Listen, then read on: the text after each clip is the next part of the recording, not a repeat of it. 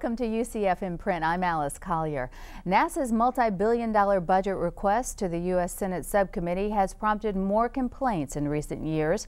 Critics of the agency argue that the drive to go back to the moon is now coming at the expense of scientific endeavors and aeronautics research. In the meantime, the human spaceflight program continues to struggle for its existence. In his book entitled Reinventing NASA, Human Spaceflight, Bureaucracy and Politics, UCF political science professor Roger Handberg talks about the dramatic changes that could be in store. Welcome, Roger. Welcome. Well, NASA certainly has had its share of bad luck in recent years, hasn't it? Well, it's had bad luck. But a lot of the bad luck was foreseen if you read the internal reports that have been done on NASA. Challenger was probably the most egregious example of a failure because the O-ring problem that they ended up destroying the shuttle during its liftoff was something that was talked about. It became, what happened was NASA engaged what we call a normalization of risk. They accepted a higher and higher level of risk each time, each flight, because nothing happened. And finally they went over the barrier and collapsed. The question of the Columbia loss is another kind of repeat of the Challenger question. They normalized the risk. Foam was falling off, ice was falling off. They had seen this repeatedly, but nothing had happened. So what happened was you become complacent. That's a human tendency, and it's one of the problems you have when you have an organization that deals with very risky or dangerous kind of activities. You get used to it. You know, we talk about that, and you see that in other areas, like people who put out oil fires. They get overconfident, then they make a mistake one day, they're barbecue. Let's go back to Challenger. And you talk about that being a dramatic change within NASA. Where were you when the disaster? Where was I? I was Associate Dean of Graduate Studies, and I walked outside to watch the flight. And I watched it go up, and then suddenly I saw these things going in different directions. The two solid boosters were breaking up, and I knew it was coming back in. And when I walked back into the office, someone had a TV on where they talked about the downlink was lost, which meant they had no communication. By that time, the shuttle cabin had struck the ground, struck the ocean actually. And that's one of the great kind of mysteries that will not be revealed to the public is how long were the crew alive when the shuttle cabin, were they alive during the descent? And the argument is basically most of them were. Apparently a couple of them, they had their oxygen cut off, apparently, or they didn't get it turned on, whatever happened. So there is a report out that talks about, you know, some of the physical stuff. There's no release of the recordings that were made because they have an internal recording system, so you can get at least the voices of the crew. The argument is that that's voyeurism, watching people last agony. This is not real TV. This is real life, and you don't want to do that to people who are dead. So there could have been a moment where they realized. Well, there was more than a moment. Apparently, there was the fall took longer than that, and there was pretty clear evidence, I think, indirect, because NASA hasn't directly said it, that yes, they were alive and they did know what was happening. Bigger question in Columbia, the same thing. How fast? How long did they know? Well, we know that the Columbia, for example, the computer system kept trying to compensate for the wing coming apart, and the crew must have noticed or known there was something going on, but we have no video of that. The only video that was recovered was cut off before that point of the flight, although they got pretty close to. So we don't know, you know, how long they knew they were going to die, because there was no, in either situation, there was no possibility of rescue or, you know, abandoning. We don't have any way to abandon the shuttle. Horrific situations. I think we all remember where we were when each of those took place. I remember as a young reporter covering that up in Michigan, and just really you know, going out and getting interviews from people. People were shocked. Do you find that the morale changed in America about the space program, that people were less inclined to be as supportive as they had been in the past? No, not according to the public opinion polls. Public opinion polls always find the American people supporting the space program. The problem NASA always has, especially with human spaceflight, is the public supports it, but if they're asked to compare spending money on the space program or comparing spending money on something else, they always choose the other thing. And so since the Apollo program, NASA's been what people call the Apollo complex, which is this view that what they need to do is get a spectacular thing like Apollo, and the public will join into the idea, the politicians will buy into it, and they can go forward. The problem is Apollo was unique historically because Apollo grew out of the Cold War, which meant that things were justified on the basis of national security, national prestige, etc. That doesn't happen anymore. So what happens, NASA is continually struggling to get the public and the political leadership to accept their view of what's next, which is more human spaceflight. The Bush administration has apparently started that idea, but again, because the Bush administration has been supportive of human spaceflight. You know, for those people who may not, you know, be as knowledgeable about NASA, and I know you're not a historian, political scientist, but if you could just give us just a brief history, so we can look at these changes. When the space program started in 1957, it started with a Soviet launch of Sputnik. The United States had to respond as quickly as possible. We were entering the space race, although we didn't quite know what it meant at that particular point. Our first rocket, the Vanguard, flew 2 inches and then crashed on the landing pad. I remember as a child in Oklahoma, you go out and you could watch Sputnik go across the sky, or what you thought was Sputnik, because planes didn't fly that high. Mm-hmm. And we assumed that's what I saw, you know, but so there was a lot of excitement. Then to watch the American version blow up, basically. The satellite survived and was put in a cabinet somewhere afterwards. It was a little bitty thing. And so what happened was the United States had a lot of pride and a lot of national prestige involved. That meant we were willing to spend what was necessary to catch up with the Soviets. The Soviets beat us to space with a human first. We followed, but the difference was the Soviets went around the world. Ours was an up and down flight. Alan Shepard, you know, flew down to the Bahamas basically. And although we were now in space, it was quite different. So what Kennedy did in '62 was to change. We were losing all the first. So what he did in '62 was to 61, excuse me, May '61, was to change the conversation and say, we're not going to worry about who goes to orbit, how many people go. We're going to say, we're going to go to the moon within the decade, land a human on the moon and bring him back. And that was an enormous effort. NASA, which was created in 1958, was built on this idea that this was their mission. It consumed everything, all the space science, early space science. Probably 80% of it was oriented to find out more about the moon. For example, we didn't think there was green cheese there, right. But we didn't know how deep the dust was. So we were afraid we would land a shuttle and it would come down and sink out of sight. Right through the universe. You know, the capsule would disappear, you know, yes. Because we weren't aware of what was there. So what happened was that when Apollo 11 landed on the moon, the Eagle landed on July of 1969, the space program was basically over as far as the politicians were concerned. And what has happened over meaning what? We've done it, that's it. We've done it, and in fact, what happened was we flew more missions, but we canceled the last missions, the ones that really were going to do science.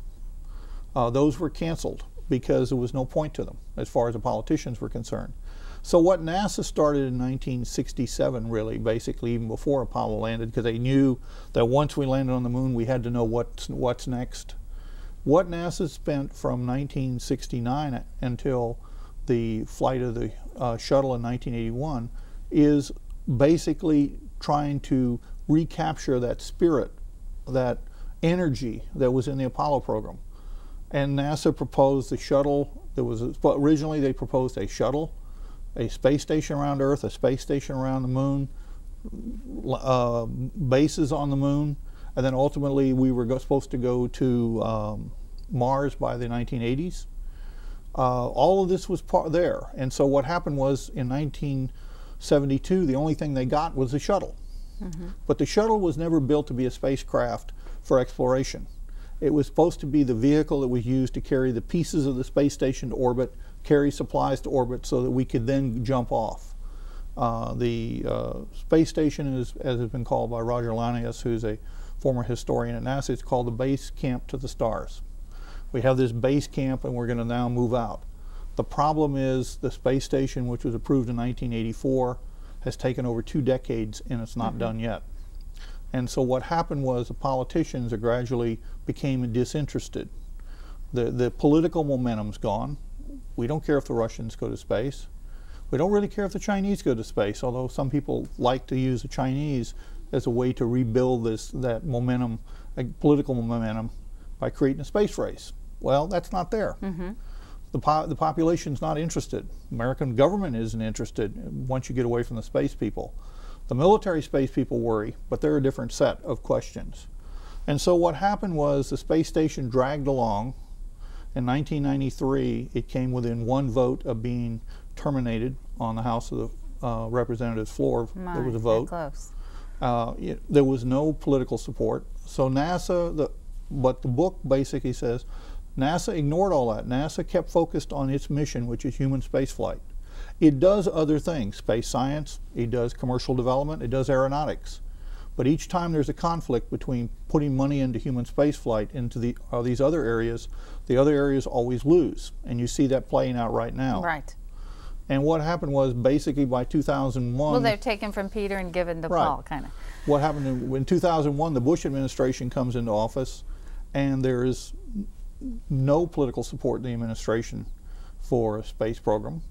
The first decisions made by Bush are to cut things. He cut the space station from 7 crew to 3, which has now been reversed. We're supposed to build it so we can carry 7 or 6 or 7 people on the station. All that was done because the administration didn't see it as a priority.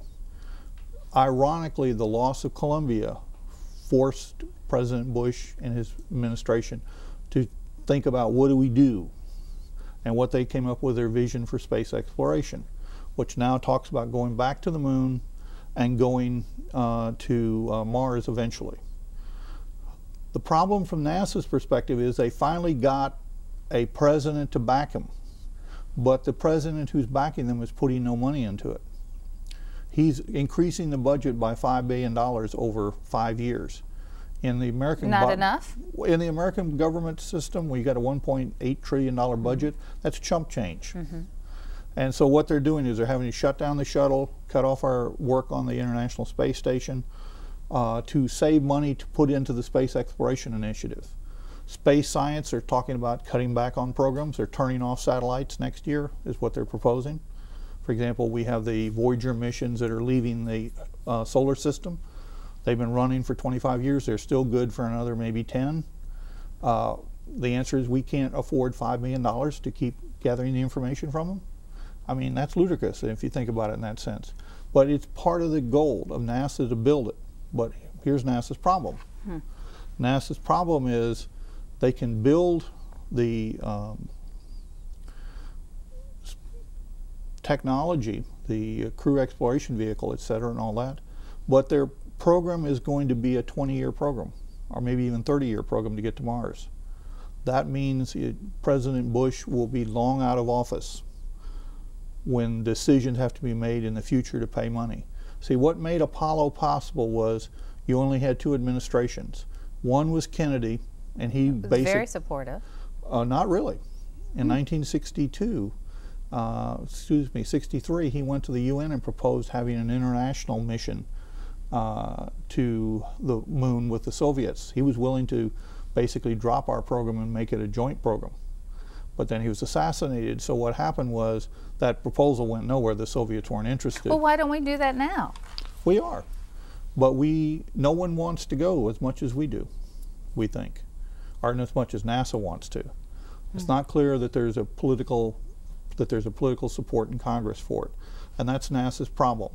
If you're talking about a 20 or 30-year program, you're going to have multiple presidents, probably 4 or 5 presidents, probably, 15 Congresses, are all going to have to sign on the dotted line and pay for it.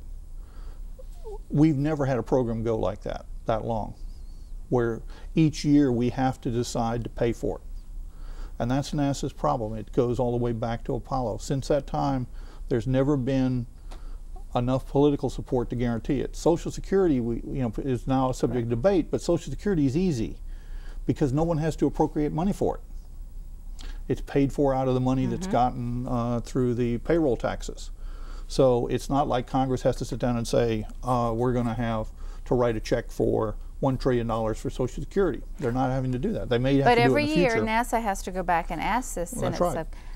and it's increased though every year. Not really. Well, this past year, it's what they're asking for, like 2.5% more. If you look at the projections NASA had in 1991 and 1992, they were like this. There's like they were supposed to be over $20 billion now. That was a projection just to do what they were doing. NASA's not guaranteed to get the money that the president requested. Presidents request all they want. Congress is the one that decides. That's the American system. That's why presidents are, in some cases, their powers artificially inflated, because they appear very impressive. Here is my budget, here's my address, look at this. But the problem is, Congress comes 6 months later and says, we don't want to do that. We prefer to do this, and that money goes away. And the other problem NASA has is some congressmen say, oh, let's give them the money, but I want to designate that money for my special project in my district, pork barrel. NASA is supporting a astronomy program for a state school in Kentucky. Does NASA want to support it? No, NASA's not asked. The chairman of the Appropriations Committee says, I want that money. They will give it to him. All that money gets sent. That's money off the top. And then everything else goes. This sounds like politics. It is politics. I mean, one of the things I teach this course in space policy, one of the things I find always amusing is when the engineers say, oh, that's politics. I said, you better get used to it. You're in a field where many of the decisions are going to be political decisions, not technical. You hope that the right technical answer occurs. And that's been NASA's problem. And then NASA compounds the problem by the fact that it has had major failures. Most of the time, Congress doesn't pay much attention to NASA, except when it fails, or when it has a success. But successes are short-term. Failures live on. You know, there's congressmen after Challenger, after Columbia, after the Apollo 1 pad fire, you know, who lost any faith in the agency. Now, the agency got better in Columbia than it did in Challenger. By the time Challenger investigations and everything was done, NASA had zero credibility, because the feeling was in Congress that, you know, how do you know NASA's lying? Their lips are moving. I mean, it sounds cruel to say it, but NASA had lied about the cost on the shuttle. They could never get a straight answer of how much the shuttle cost. And so, but what I argue in the book is, the reason why NASA did it wasn't because they were trying to cheat. They weren't taking the money home. Nobody was getting, you know, bigger cars or nicer homes. What they were so driven by their mission, by their idea that human spaceflight is so important, that they were willing to spend all that political capital. So why is it so important to them? There is a group of people in society, and I put myself among them, who feel that space is, for a lot of reasons that are not necessarily economic, not necessarily something you can put your hand on, but for, you know, they talk about the human spirit, the frontier, looking at what's over the next hill. There's all kinds of mystiques about that. Exploration. It's the exploration concept, and it can get very mystic and mystical in a lot of cases. But the point is that there are people in the agency who are bureaucrats, but are driven by that vision. And if you stay at NASA long enough, if you're in the areas of human spaceflight, you buy into it. That you know, because it is dramatic, it is wonderful, it is different. But the problem is that's not shared. Other people say, oh yeah, you know, I saw the Apollo landing. You know, I was you know, watching TV when you know, they put his foot down and mangled his quote, you know, as to what he was. You know, the point is, the politicians as a whole say, now we've done that. Why do we need to go? Because it's not like we're talking about we're going to get rich going to Mars. What's in Mars? We're looking for prehistoric microbes. Wow, that's exciting. You know, I mean, you know, if I'm sitting here, I'm a congressman, and I'm saying $16.5 billion, you know, why do I have to spend it for something like that? And especially we have a war going on. Well, that's right. The war is part of it, but the war is, you know, a separate kind of item. NASA isn't generally linked to the war because there's a lot of other. But there's money. So when America looks at, you know, here we should give, you know, NASA all these billions of dollars, and there's a war and a deficit and. Well, but the deficit doesn't seem to bother anyone in the administration, so I don't know that the deficit's really a way to talk about it. The deficit has made NASA possible. Back in the 70s and 80s, the deficits allowed NASA to have aspiration. How did it make it possible? Because you were willing to spend the money. If you really had to have a balanced budget, which happened in the late 90s, NASA's budget slowed down and went down actually. So you talk about the budget growing, that's relative to projections and relative to, you know, what happened. In the 90s, the budget went down because we were doing balanced budgets. And so what it meant was every dollar from NASA meant you took a dollar from somebody else because it was only so many dollars. You know, deficit spending in the 70s and the 80s and now in the, you know, 2000s allows NASA to grow. If we had to have a cut back to a balanced budget, NASA's in the group of things that are called discretionary spending, which means it's nice to have, but you can live without it. And so those are the ones that would be cut. So what do you see for NASA now? It's got a new director.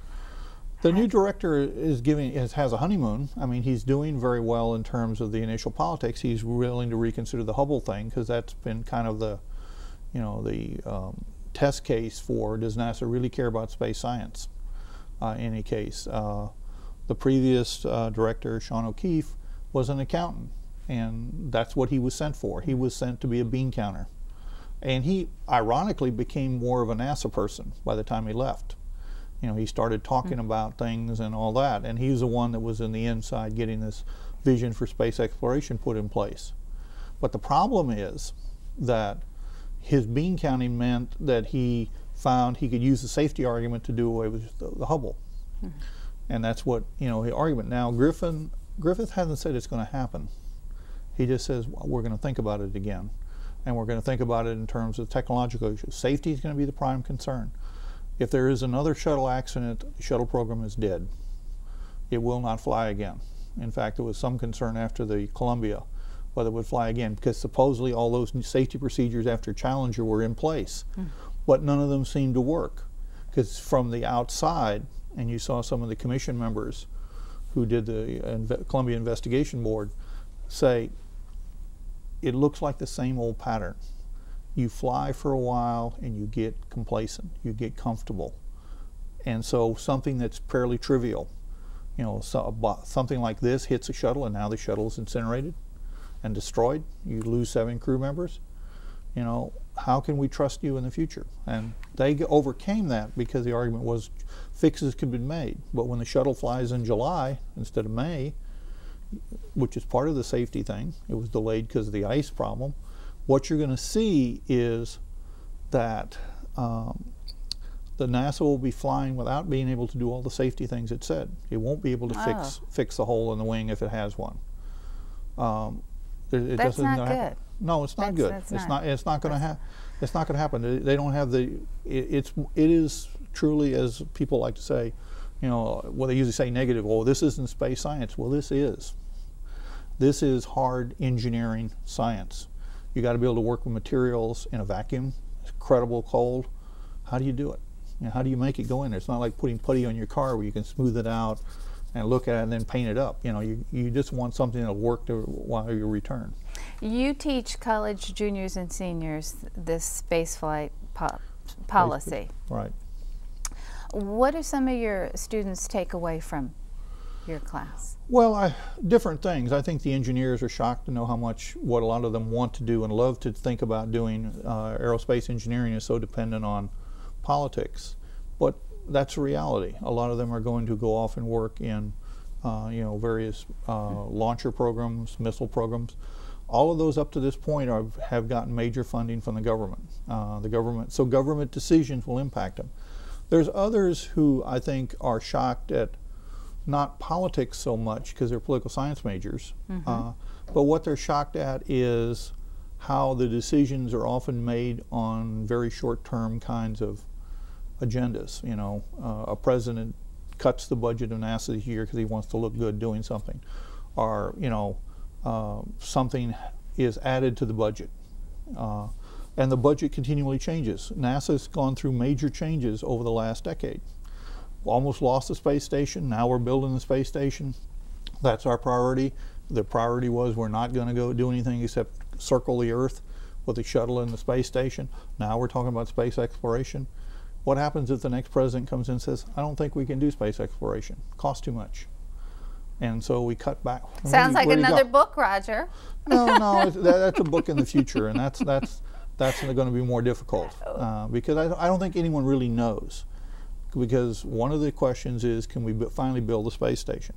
You know, I want to ask you, because we're almost out of time, about your next book. You have one coming out very soon.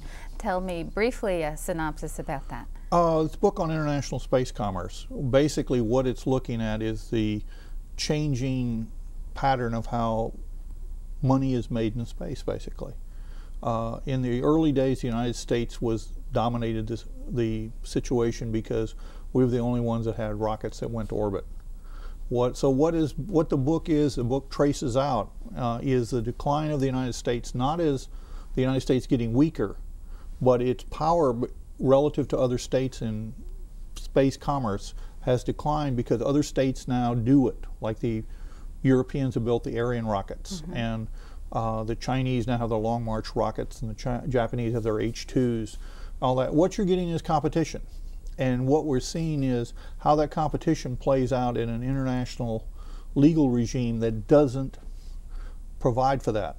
No one can send a rocket to orbit or a satellite to orbit without permission of a state. That's built into the rules. You can't do it. There's a complex set of rules that determine where satellites go and how they work and all that.